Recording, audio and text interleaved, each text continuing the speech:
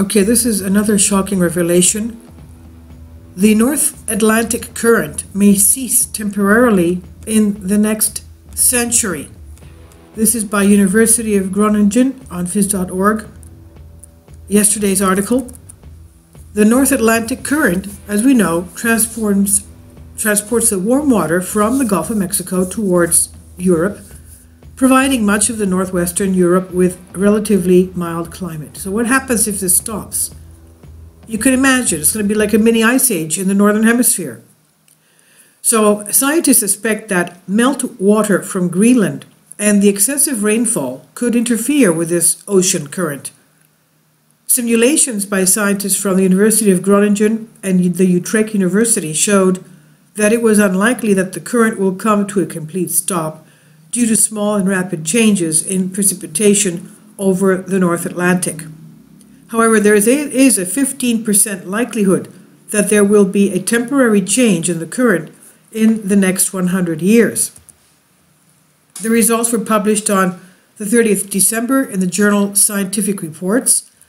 Quote, "The oceans store an immense amount of energy, and the ocean currents have a strong effect on the Earth's climate," says University of Groningen Associate Professor in Numerical Mathematics Fred Wobbs, together with his colleague Henk Dijkstra from Utrecht University. They studied ocean currents for some 20 years. The box model. Ocean scientists have found that the Atlantic Ocean currents are sensitive to the amount of fresh water at the surface.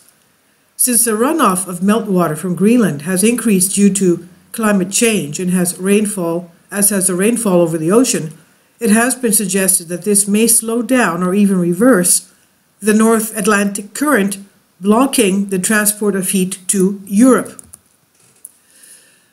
Simulations of the effects of fresh water on the currents have already been performed for some decades. Quote, "Both high-resolution models, based on the equation described fluid flows, and highly simplified box models have been used," explains Wobbs. He says, "Our colleagues in Utrecht created a box model that describes present-day large-scale processes in the ocean rather well." Total collapse.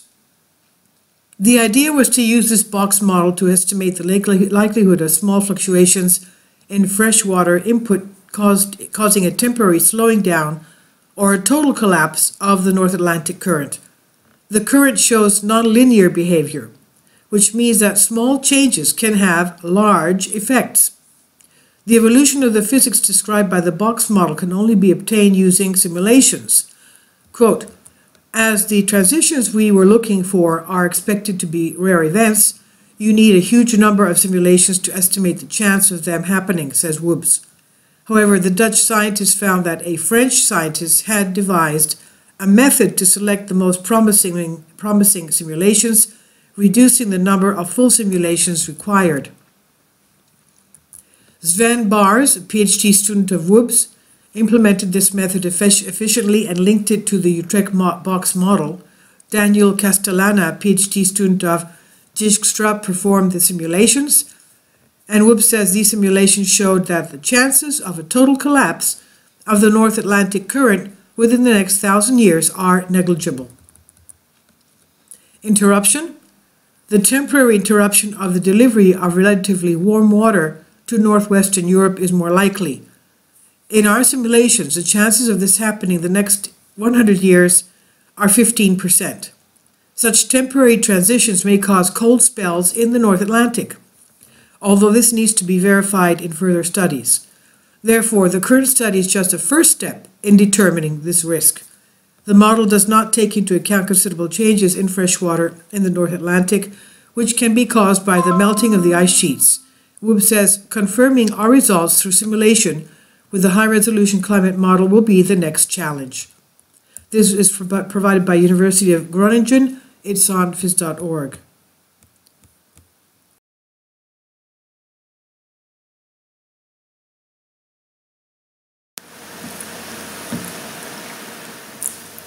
If you'd like to join me on my Patreon account, you will hear content not covered by mainstream media. These riveting stories will be based on my research, and I will state my opinions and give my personal insight on diverse and controversial subjects and world events not covered by mainstream media, and not supported by YouTube guidelines. So whatever I have on my Patreon, most of those will not be on my YouTube channel.